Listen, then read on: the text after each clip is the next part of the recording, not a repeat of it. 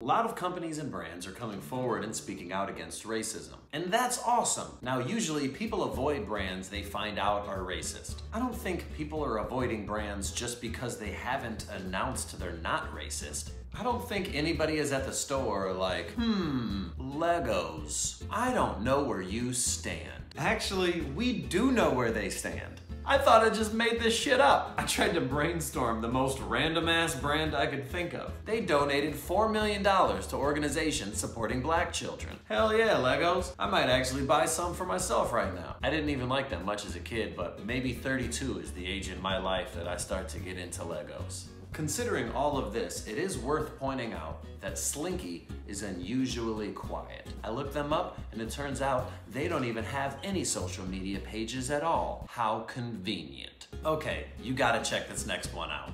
These are dogs. Dogs don't treat each other differently because their fur is a different color. We could all learn something from dogs. Well, there you go. Racism explained. Leaving out the 400 years of oppression and systemic racism, of course. No, seriously, I know that the person who posted this has their heart in the right place. My only issue with this is that it's just oversimplifying racism. This is how you teach racism to a 5-year-old. Well, a white 5-year-old. Also, dogs don't benefit from a racist dog system. If they only gave the white dogs the good milk bones, that might create some friction in the dog community. Also, dogs can't physically see color the way that we can. I love dogs, but people act like them not seeing color makes them morally superior, when in reality it's just a physical disability. And even though this post is about dogs, someone in the comment section just had to chime in and say, "Cats too! Shut up, you all lives matter cat-loving bitch!" Ancestry.com also put out a statement, which to me is funny enough by itself. What, are people gonna use some third-party dollar store ancestry lookup option where they just Google your last name and check out all your Facebook relatives? Now let's think, what have they actually done to combat racism? Well, they have shown a lot of white people that their family tree is rooted with racist people, or what they call a few bad apples. So what's your point, Jeff? Good question, Jeff.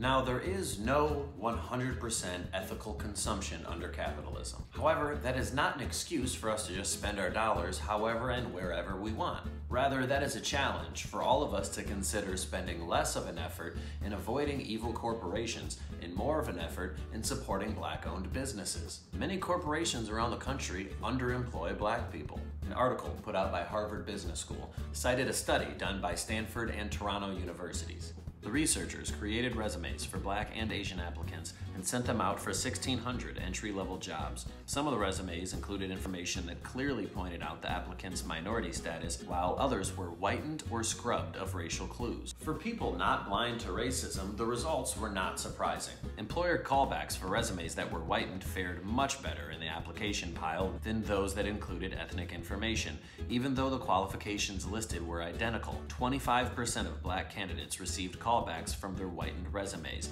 while only 10% got calls when they left ethnic details intact. What's crazy is that I could list these statistics showing racial injustice and racial inequality all day. But why do these numbers even have to be mentioned?